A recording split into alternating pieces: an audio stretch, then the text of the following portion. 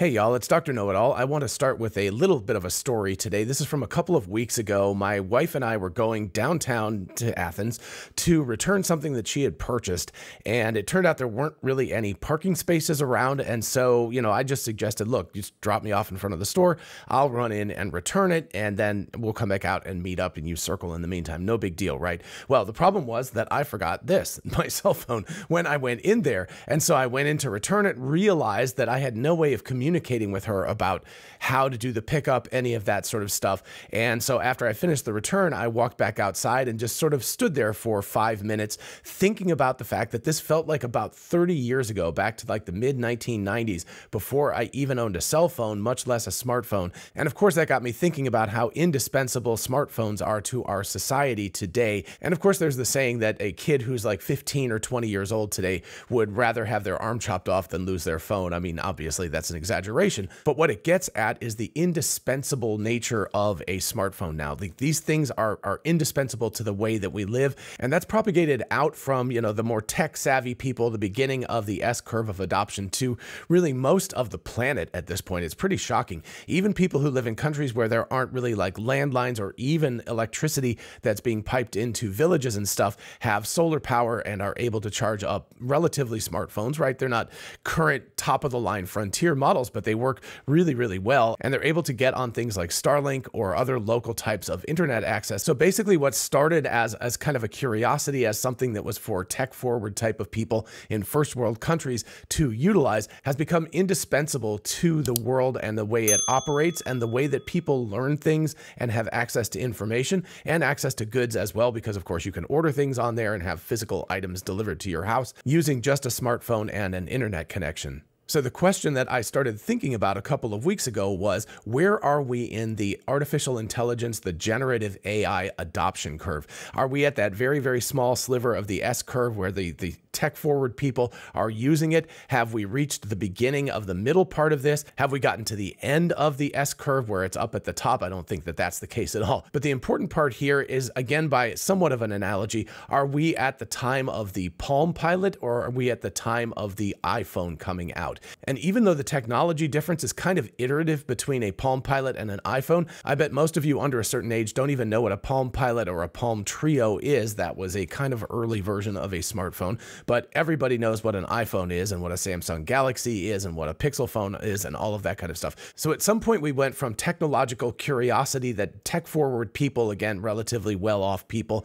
in first world countries, were able to afford and utilize, and it was an interesting thing. We made a phase change to where society itself depends on this technology. Where are we in that same adoption curve? In other words, if we look back 30 years from 2025, will the AI that we see back then be equivalent to a Palm Trio or a Palm Pilot? In other words, early attempts to get towards this indispensable technology, or have we made the phase change already? Are we already at the first generation of the iPhone, the thing that would iterate and become completely indispensable to us? And this is where a couple of recent posts from Elon Musk come in to bear on this topic, which is why I've got them showing here.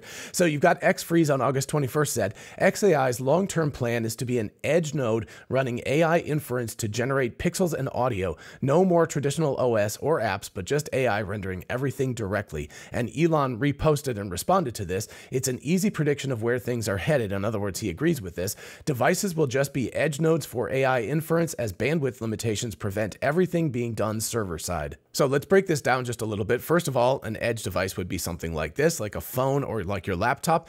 Johnny Ive, a famously Apple designer, is now working with some folks at OpenAI to create the next generation inference device that probably will not be a slab that looks like a phone. So in terms of the physical nature of the interface, it is likely to change. It's likely not to be a slab interface anymore, although it is possible that something like a phone might reside in your pocket all the time, but you might have something like glasses as the primary interface that then connects with your phone, sort of like the Meta Ray-Bans are right now, but much more sophisticated than that. Or of course, it might be something like a watch like this, or it might be something implanted in your brain or sitting next to your brain that interfaces directly with your brain. I don't think Johnny Ive is creating that. But, there's a lot of different possibilities of what this device might look like. But the important part that X-Freeze and Elon Musk are talking about here is that these devices will have enough compute power, and they do already really, to run a level of inference. It won't be able to do the really sophisticated stuff, but basic things like asking, what am I looking at and stuff, which is already, it's a little kludgy. You can do this with Meta's Ray-Bans and everything right now,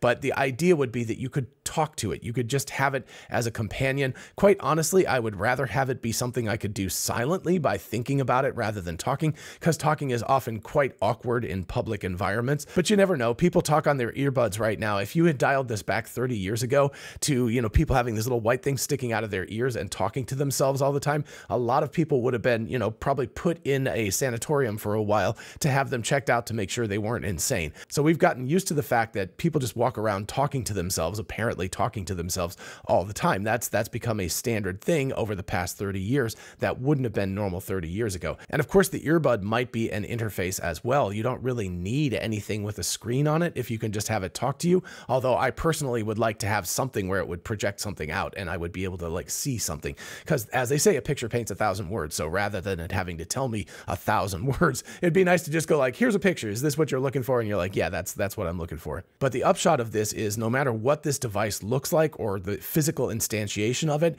it will have enough compute power to do basic inference on device. And then it will have some sort of internet connection, a cell phone connection or Wi-Fi or something like that, where it can go to the cloud for more substantial tasks, more sophisticated tasks, things like that. We're already beginning to see this sort of thing happen today, although again, it's still very kludgy. And then following up on that other post, and this is a little bit more tangential, but I'll get around to why it connects up to this.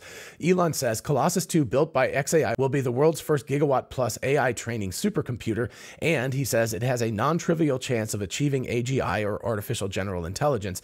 XAI is close to having all the pieces in place. So why does this matter? Well, it matters because the smarter these models get, the more kind of indispensable they will become to our lives. And so I know I've taken the long walk around this whole thing, but I'm going to get to the indispensable nature of things and where we are right now, at least in my opinion. But anyway, the smarter that these models get, the more indispensable they get. In other words, that intelligence, that information, that ability to give us what we want right now. And Elon actually did a post around the same time in which he said that AI will one-shot the human limbic system. In other words, it will learn how to feed us our dopamine hits.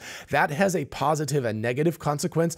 I mean, that could be a little bit scary if it's sitting there just feeding you what you want. You end up in that Wall-E sort of world where you're just sort of sitting there watching the TV or something. More than likely, it would be plugged directly into your brain. But you're getting little dopamine hits all the time, which is something that social media is already really good at. But if you imagine AI becoming even better than that at doing it, really, really directed at making your limbic system feel good, that's a kind of a terrifying thought. But of course, that would make AI indispensable to people. That dopamine hit, I mean, that's one of the reasons your phone, if it doesn't have a connection to the internet, to your social media and stuff, becomes kind of a dead slab. It's not really that useful. There's like a calculator and things like that. So basically, the phone at this point is the interface into the internet 1.0, the version of it where you search for things, where you get social media feeds, all of that kind of stuff. A more 2.0 version of that internet is one in which you're getting things generated for you as you ask for them, and then potentially before you even ask for them. Like, it learns you so well, it knows like, oh, John is just about to ask me for this.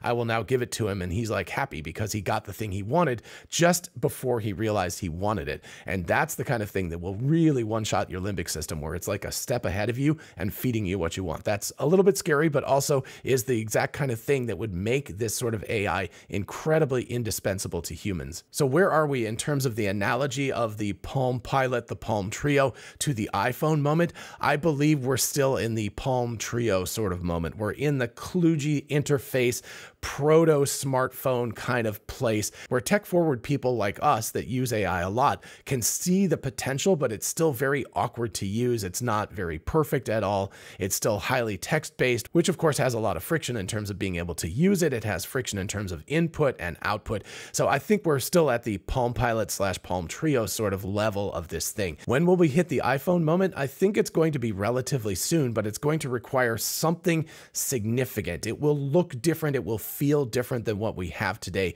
And I think when a lot of us saw the iPhone, who are again of an age where we saw the things that happened before and afterwards, we were like, wow, this this has some serious potential. Now, Gen 1 of the iPhone was not all of that. It was very expensive. It didn't have an app store, but it had a web browser. It had the ability to go out on the internet and find things immediately, and the interface was substantially better, so you could begin to see where it was going to go. Now, yeah, it took about 8 or 10 years or so for that to go from the tech forward folks to really indispensable in the world. But I think that those of us, living in this bubble, when we see that new interface, that new technology, that new way of interacting with generative AI, we will collectively probably say like, yeah, this is the way forward. This is the thing. So while I don't think that AI is indispensable yet, even to those of us very tech forward folks, it's not indispensable yet. I think that we're closing in on that, and it just requires not even an architectural breakthrough in the nature of the models and things. They don't have to get that much smarter, although that obviously would help.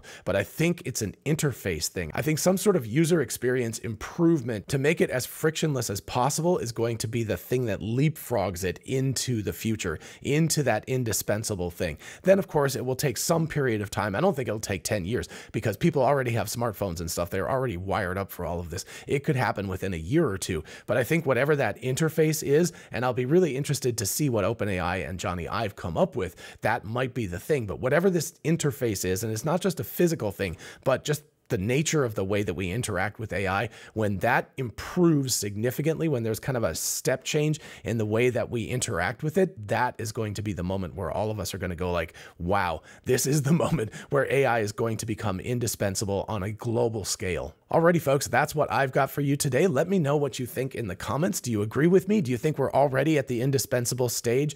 Do you think it's going to be a long ways off? Do you think that we need another interface UI improvement, or can it just continue on as it is today? Let me know in the comments. While you're down there, if you don't mind liking the video, it really helps out with YouTube's algorithm. And of course, consider subscribing for more of this kind of content. And I will see you in the next video. Bye-bye.